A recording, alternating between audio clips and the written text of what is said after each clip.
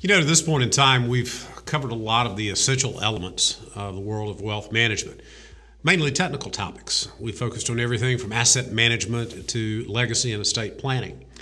But one area we haven't covered that we'd like to talk about now is the area of neuroscience and neuroeconomics. In 2017, Dr. Richard Thaler won the Nobel Prize for Economics for his life's work, research, and study in the area of behavioral finance.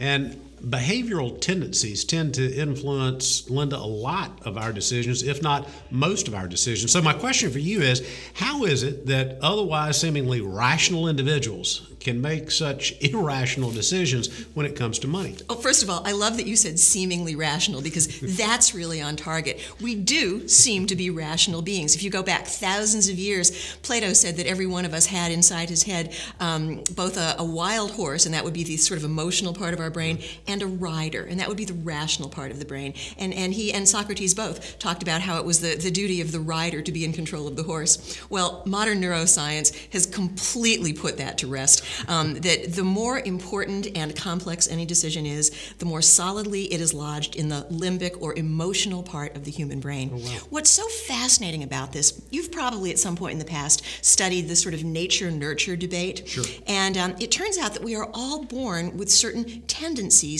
The behavioral economists call these biases that really affect literally everybody.